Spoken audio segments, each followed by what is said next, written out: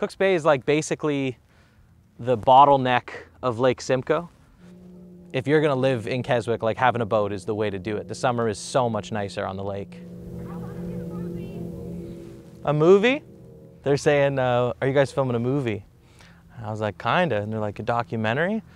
Yeah, filming a doc. And they're like, I knew it. What are you filming it about? I was like, moi. Just little old me. And then they're like, who the fuck are you, dude? When you lose someone, it opens up this whole new world of thinking and emotion and complexity.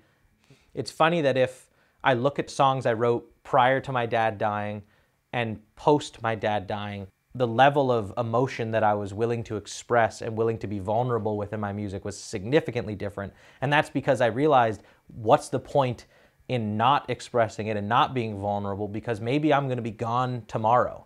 And at least this would be something that somebody who, you know, maybe was a loved one of mine could look back and be like, that's how Joe felt. You know, we don't have to guess because we know.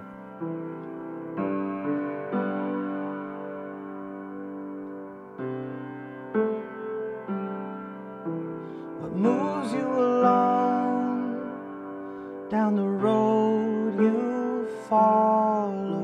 You sing your own songs, although your words sound hollow.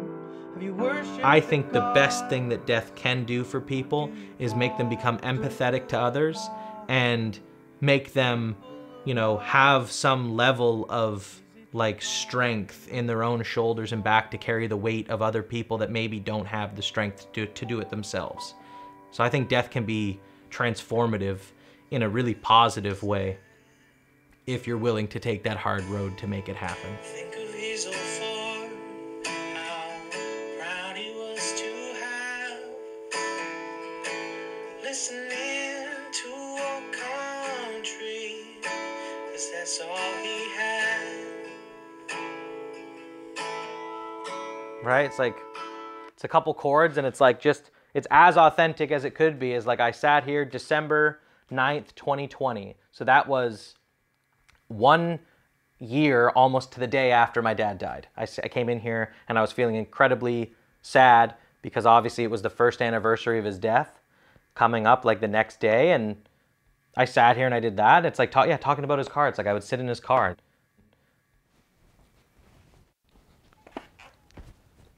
Yeah, so this is the car. It's a 1955 Ford Fairlane Crown Victoria, which is a pretty rare car.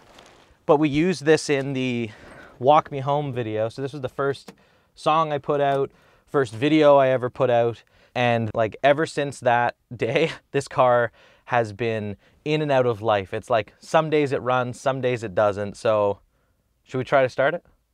We'll give it a go. Yeah, like we're gonna drain the battery if we do that, but I'm not gonna lie, I don't think it's worth jumping. You know, when my dad like passed away, I said to myself and my family, I'm like, we're never selling this car in a million years. Eventually you get to a point where you're like, do I love this car because I love it? Or am I holding on to it because he loved it? And at a certain point with grief, you realize that you kind of have to allow yourself to move on from things. And I think it's also okay to let go and know that he'd be okay with that, you know? Like, he wouldn't want it to sit and rot.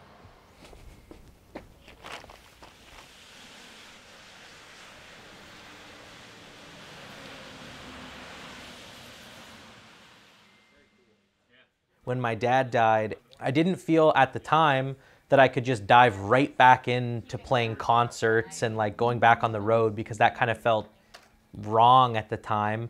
I think going back to that ground level of teaching at the store and being around people that I've known my whole life, it made me feel really grounded in who I was, even though I had no idea who I was without my dad. It's probably going to be busy with people steady. I'll come busk. Yeah. There's a level of depth that I didn't understand emotionally that is so complex about humans and about relationships and about life. And it's such a weird thing to equate such a heavy loss and such a sad thing with such growth. But the version of me today is like 10 times stronger because of that.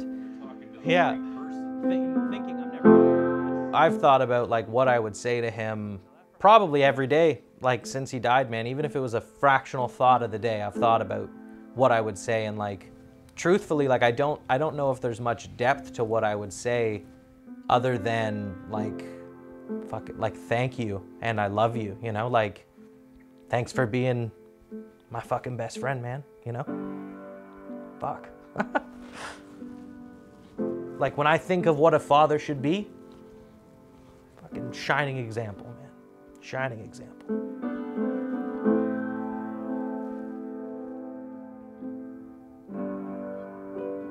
Having him as my biggest supporter was like the absolute honor of my life. Sometimes when I feel sad,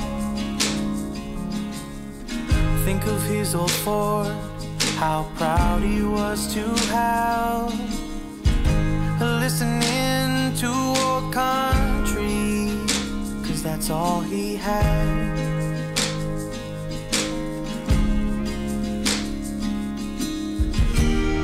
Sometimes when I feel lonely, I think of my dad.